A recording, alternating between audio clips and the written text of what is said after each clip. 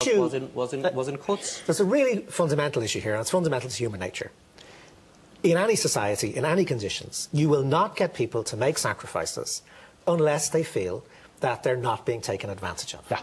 So government has to be able to articulate for the public, for everybody, public sector, private sector, everybody, a sense that this huge crisis is being dealt with in a fair way.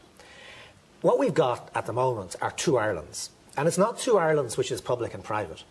There's one Ireland in which we're talking about social welfare cuts, and there's another Ireland in which we've got 30 billion of public resources to put into Anglo-Irish Bank, which is a dead and corrupt institution. There's one Ireland in which we're talking about getting rid of fat cats, quite rightly, in the public sector. There are fat cats in the public sector.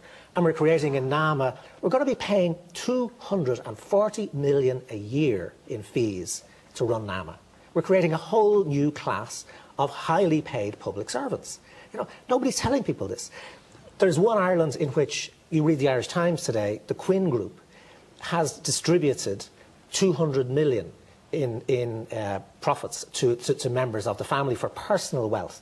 At the same time, the taxpayer, the people here, people watching, are stumping up 300 million into Anglo-Irish Bank to unwind what was done to get rid of the Quinn Group's unfortunate position in that bank. So you have these two Irelands. You have a fundamental sense of injustice that is out there. People do not believe that the burden is being shared. And all we're getting is a strategy of saying, let's come up with a new scapegoat. Let's come up with a new way of doing this.